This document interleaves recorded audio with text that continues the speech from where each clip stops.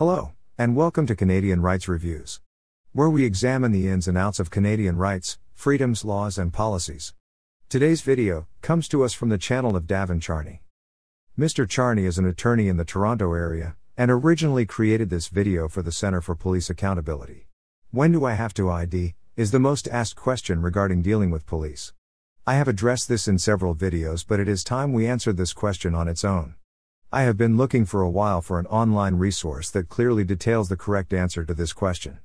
Mr. Charney's video is the closest I have found that provides a complete answer. It is slightly lacking, so we will chime in when needed. The issue that I'll be discussing in this video is to answer the question of whether or not you have to show identification to the police when they ask you to do so. And generally speaking, the answer to that is no. There's no obligation on the part of people to show identification to police when asked to do so. The police, of course, can ask a person to show ID. What I'm suggesting is that a person can exercise their right to refuse. And that opinion is based on Canadian court decisions, the common law, as well as the Charter of Rights. Now, in the Charter of Rights, there's specifically two rights that I think are important, that are expressly mentioned in the Charter: the right to be free from arbitrary detention, and also the right to be free from unreasonable search and seizure. And although not expressly mentioned in the Charter, it's been read in by courts in Canada that we have the right to remain silent. So if you're having an interaction with police and they're asking you to provide identification, you can assert those three different rights. Also, there's a useful court decision coming out of a court in Alberta, and it's the case of R.V. Honorowski, and you can follow the link below to find that decision, but it specifically addresses this issue of, do you have to show ID to the police?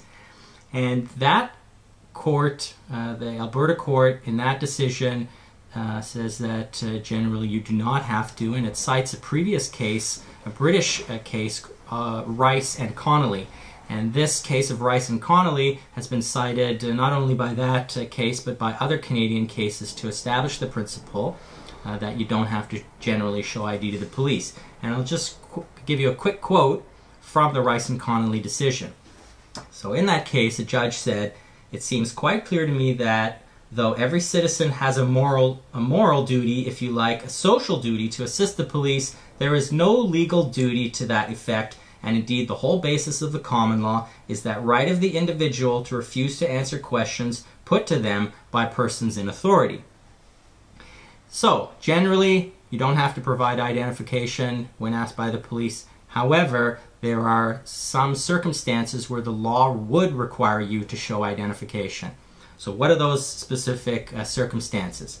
Firstly, if you're engaged in a regulated activity, sometimes the regulations would suggest that you do have to show ID. So, for example, if you're crossing the border, you'll have to show ID. If you're driving, there's various provincial statutes that would require you to show identification in the form of a license. If you're in a restricted movie, you may have to show ID in order to establish you are of age to be in that movie. And similarly, if you're consuming alcohol, you may have to show ID to purchase alcohol or to be in an establishment that dispenses alcohol. You have to show ID in order to establish that you're of age. So regulated activities, sometimes you will have to show identification to the police. For regulated activities, the only one you absolutely have to show ID for is driving. Driving may or may not include riding a bicycle depending on your province. For other regulated activities mentioned, such as crossing the border, buying alcohol, and entering a restricted movie, you are not required to show ID. However, if you do not, you will not be able to cross the border, buy alcohol, or get in to see the movie. If asked for ID while drinking, or already in an age-restricted place, that falls under a potential violation of law, which is covered later. Another exception is if the police approach you and they've found you committing some type of provincial offense, you'll have to identify yourself, or you could be charged criminally with obstruct police. So this is an important point, I think, because you don't want to be found by the police committing a provincial offense, and then if you refuse to ID yourself, all of a sudden you are charged with a criminal offense, which is much more serious. So, if the police are telling you that they found you trespassing or jaywalking or committing some type of liquor offense, for example, having liquor in a public place, or you're riding your bike without a horn or a light, and the police want to give you a ticket for that, you should show identification, or the consequence of not doing that, as I mentioned, is you could be charged and convicted of obstruct police. And there's a Supreme Court of Canada decision, R.V. Moore, it's a 1979 decision. You can also find a link to that decision below. And in that case, Mr. Moore was riding his bike, committed some infraction. Police wanted to give him a ticket and he refused to identify himself, and he was charged and eventually convicted of obstruct police. This section is lacking in both scope and clarity.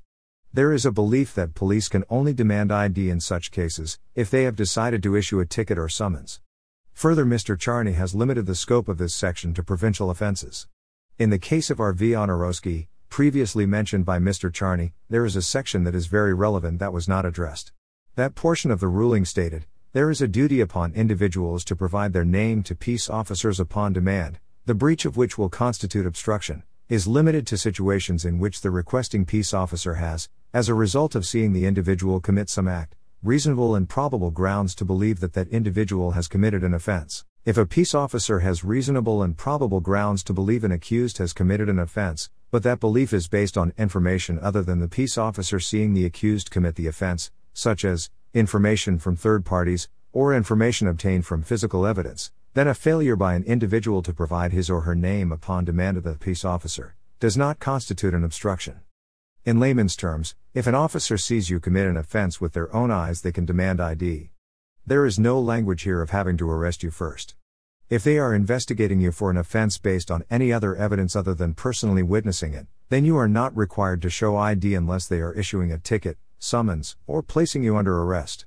Personally witnessing a potential crime would include a demand for ID while engaged in age-regulated activities, unless you are clearly well beyond the minimum age. While R.V. Honorowski was a provincial ruling, this is relevant case law Canada-wide, including in the application of the Federal Criminal Code, absent a more recent contrary ruling, which I could not find. Now, a third scenario where you'll probably want to show identification to the police or identify yourself is if you're arrested. Now, again, if you're arrested and the police want to charge you, if you don't identify yourself, firstly, you could be further charged with obstruct police. But also, you could be held in custody pending a determination of who it is you are. The police will not want to release you from custody if they don't know who you are. So, in that situation, if you're arrested, you probably want to tell the police your name and your date of birth and your address in order to secure your release. Now, two very important things to remember when dealing with the police. Firstly, never lie to the police. Again, you could be charged with obstruct police for lying. So it's much better to assert your right to remain silent instead of lying to the police. Generally speaking, bad idea to lie to the police. Also, when interacting with the police, you should remain, I think it's in your best interest to remain respectful and polite, but assert your rights to the full extent. And that way, if you're respectful and politeful, you can avoid escalating the situation beyond your control. I think it's important to assert our rights. If we don't assert our rights, then there's really no point in having rights. Thank you for watching, and we hope to see you again soon.